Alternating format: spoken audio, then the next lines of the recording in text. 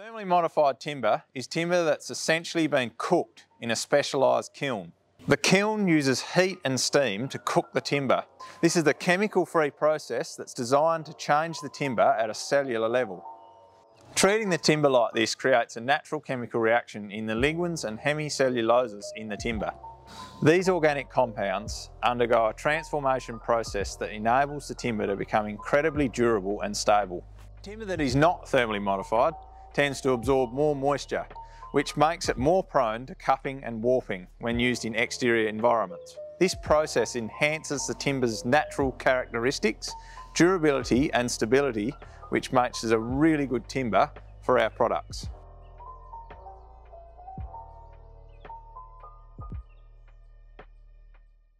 The first benefit of thermally modified timber is its durability. During the process of cooking the timber, the internal moisture content is reduced and some of the organic properties of the timber are removed. This makes it incredibly resistant to insects, fungus and decay. So insects and fungus will stay away from the timber for an extended period of time. This can be extended indefinitely with the use of coatings such as Q-Tech. So we can only speak on the species and the grade that we choose here at Mortlock for our products, but the distinctive grains, colours and the boldness of knots and character and texture that come from these thermally modified timber is amazing. So another essential benefit we have with thermally modified timber is consistent and even weathering. This is once again relating back to the removal of organic properties from the timber, and as the relationship with moisture change, you are able to achieve an even weathering pattern. So it will weather off to an even silvery grey patina. Is of course dependent on the external elements. So what are the thermally modified timber species we offer at Mortlock? The first species we offer in our thermally modified product range is tulip wood. As you can see here, it has a really strong, bold, brown and chocolatey tones that have been brought out thanks to the thermal modification process. So the second timber we offer in our thermally modified product range is Malvik. So this is exotic timber that is native to Western Central Africa. So before Malvik has undergone this thermal modification process, it starts off at a creamy white to yellow color. After being treated at extremely high temperatures during this process, its color palette shifts to darker, more luxurious browns, but not as dark as tulip wood. This type of thermally modified timber that we offer is a really popular alternative to Western red cedar.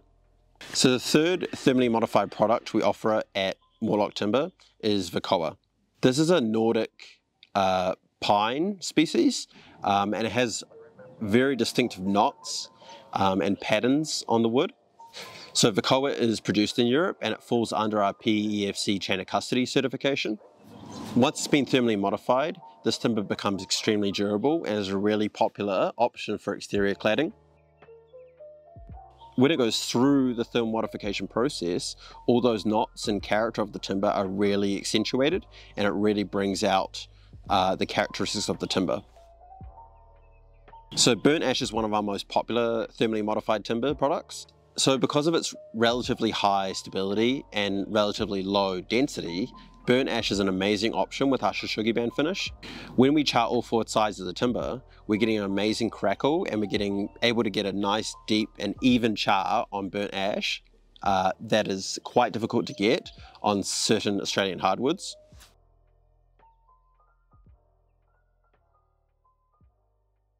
So you can use thermally modified timber internally and externally on your projects.